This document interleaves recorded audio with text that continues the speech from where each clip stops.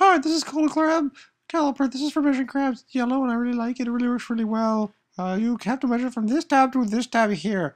These are the way you measure a crab. I am now European, of some origin unknown. These 2 points are where you must measure your crab. Let us find now a crab to measure. What is this? Aha! This is a crab. Notice the shell and the pointy bits that are on the sides of the shell. That is what you will measure, and we hope that we will not get bitten. Now we take our caliper and we place it there.